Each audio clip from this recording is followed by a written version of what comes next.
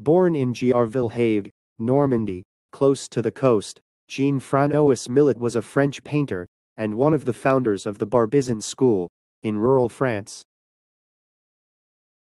Moving to Paris after his marriage, he befriended Constant Troyan, Narcisse Diaz, Charles Jacques, and Théodore Rousseau, artists who, like him, would become associated with the Barbizon school. After 1848, he devoted himself to genre scenes glorifying the family life of the hard-working farmer population, whom he observed in the region of Barbizon. The thematic simplicity of these pictures doesn't belong to the anecdotal vein of genre painting. He painted the grandeur and dignity of peasants with thick, expressive and liberal brushwork. In 1850, he entered into an arrangement with Senchier, who provided the artist with materials and money in return for drawings and paintings.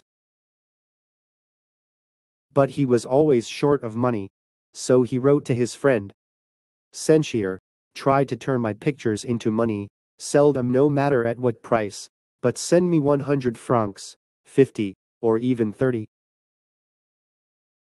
His poverty reached such a point that Millet had but 2 francs left. At this time, it was his friend Théodore Rousseau who actively helped him.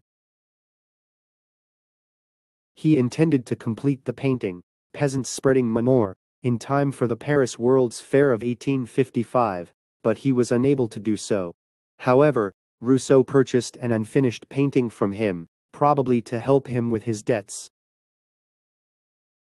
And his painting, The Peasant Grafting, was sold to an American for 4,000 francs cash, who remained invisible, but paid in good gold through the hands of Rousseau.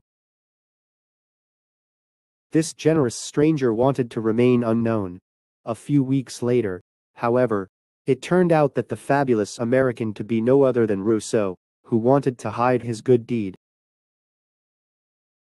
When you lose all your wealth and honor, so when everyone leaves you, the one who comes up silently and grabs your hand is a true friend. Do you have a friend like this? Are you that kind of friend?